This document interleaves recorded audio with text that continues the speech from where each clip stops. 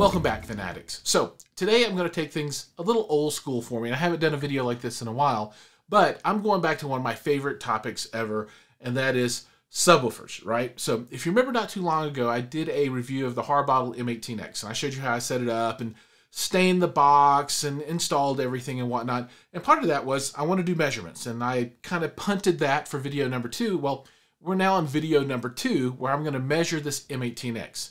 And, you know, this was going to be a pretty straightforward thing. Pull out REW, measure, and see how it performs. And I know it performs well already because it rocks. I mean, I've got it in my room and it just kicks butt. But I actually ended up learning some stuff while I was doing this testing that was kind of eye-opening to me, right?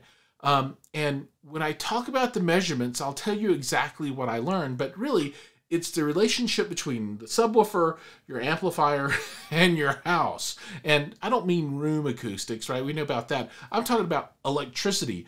And I was kind of shocked at what happened as I was measuring the subwoofer and the results that I got, right? And so, you know, my question to you, and, you know, let's find out at the end. One of the 3 things failed me, right? Was it the subwoofer? Did it just give out and start compressing as I added more juice to it? Did the amp give up in some way? Or did the power give up in some way? I mean, so, you know, when you think about that triangle, right, of amplifier, subwoofer, and electricity feed, right, you know, those things are all important in the performance and the capabilities of the system, right? Because you have to think of this stuff as a system.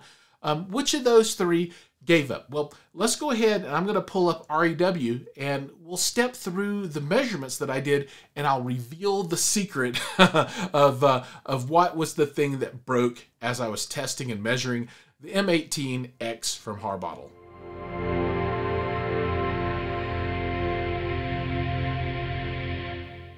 Here we are in REW. And first off, let's level set on the setup of the equipment in the room when I did the measurement. So the subwoofer, the M18x, was in the center of the front room, right under the screen. Microphone was in the main listening position, and it's about 10 feet away from the sub. So this is at a reasonable listening distance. This isn't near field. This is, you know, where I would be sitting at. I just used my normal setup, and I ran REW into my processor and then sent that out to the sub and went through amps and all that kind of stuff, right? So normal stuff. And this is the first sweep that I did.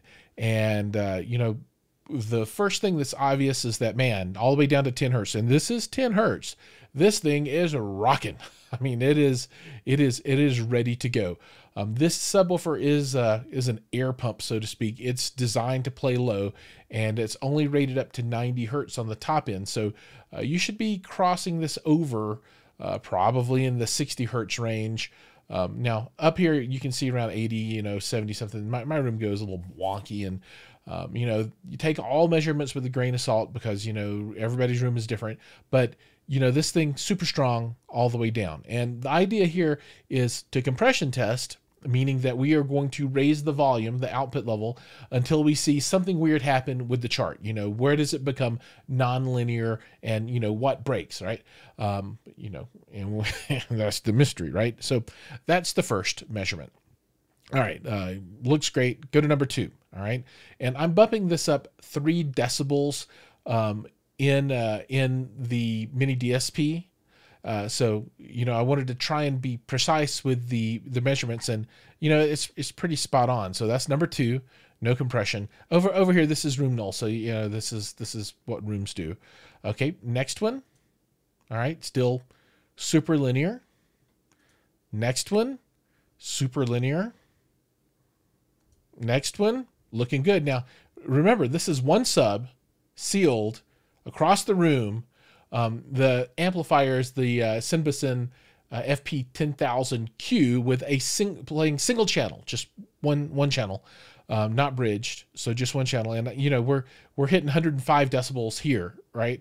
And 105 decibels at 10 hertz is that's some decibels. All right, now next one.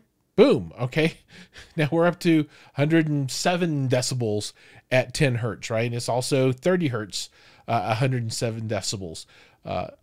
a lot, right? Well, maybe 106 or something. Maybe this is what is this? This is, yeah, 107.8, and this is 105.83. Okay, now, this next chart is where things go wrong. Okay. And I'm going to show you the chart, and then we're going to guess what happened. And I know what happened, and I'll tell you what happened. But here's what the next measurement did. Okay. That's bad. Okay. So, do you think the subwoofer had a problem? Now, if somebody showed me this chart and they said, well, that's the last measurement, I would say probably not the sub, right? Because the sub was super linear all the way up and had not been just, showing any signs of any type of concern, right? No distress, nothing weird. All right. Also I think the amp is showing that it's not clipping or anything, because, that would be visible in the measurement, the frequency response that we get on this chart as well. Well, what happened is that at this point, the amplifier was sucking so much juice from the wall that it popped the circuit. So my house failed. Now this is just on a 110 volt 15 amp circuit, so nothing strong or powerful. And there's other stuff on here, although there was really nothing else doing anything other than just the processor at idle, so to speak, and the mini DSP 2x4 and this amp. The laptop, obviously has a battery, so it was plugged into the wall, but that's on a different circuit. So it would have continued on anyway. And so this is really just probably recording the pops and crap that came out of the subwoofer and ambient background noise and that kind of stuff after the circuit breaker popped and the power went off to everything. Now, I was able to replicate this several times. Well, I did it like 3 times. I'm scared I'm going to start breaking stuff. But these are the charts. And let's go ahead and close this up, and I'm going to give you what my interpretation is of this M18X being powered by the Synbison FP10000Q off of a 15 amp 110 volt circuit in my home.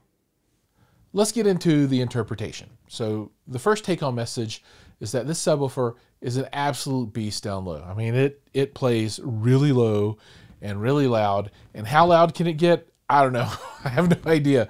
I can't feed it as much power as it needs with the amplification solution that I have and the power that I have to give it.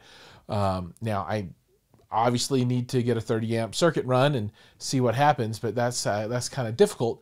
Now, in the big picture of things, I don't need that much bass in my room, so I probably will never do that because I'm getting more output than I ever will use when I actually listen to anything. But I think that the subwoofer could suck up all this power and play this loud, that low, is a testament to its capability and its competence.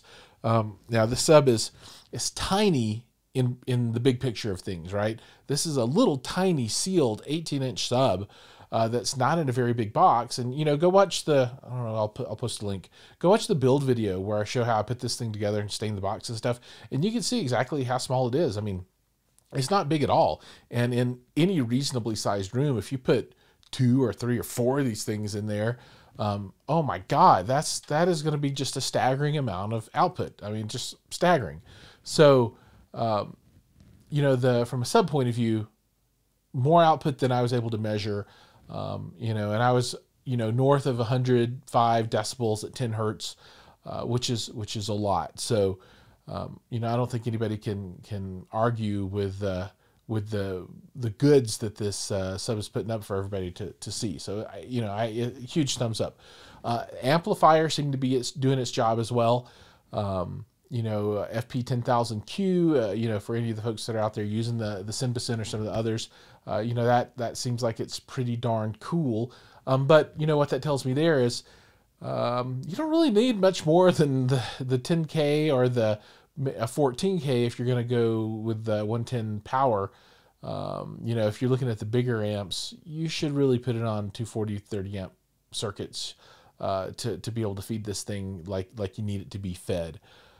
So that's the sum and final result of the measurements of the subwoofer. Super strong, super awesome, sounds great, plays low, small footprint.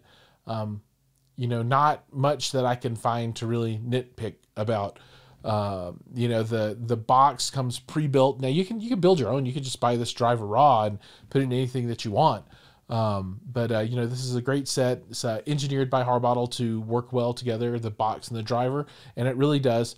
You just got to come up with the right power solution to get all the performance out of it that it can output. It does need a lot of juice to do what it does. So when you think about the sub, just think about the power requirements there, and make sure you have something big. I would love to take like a FP 22000Q off of a 30 amp circuit and see what happens. I've got a 30 amp circuit on the other side of the basement. I could get a long, thick power cord that would probably cost, extension cord that probably cost $500 to string across the room. And, the next time I get a 240 volt FP 22000 in, see what happens, see if I can melt something. I guess that's going to be another video for another day. If you guys have enjoyed this one, please like and subscribe and hit the all the buttons down below and comments and all that kind of stuff. I'm trying to grow the channel, and hopefully you guys enjoy this content, and give me a little support there so I can keep bringing these to you and letting you know what's up with all these cool DIY subwoofers that are out there. So as always, thanks for watching, guys, and I'll see you in the next video.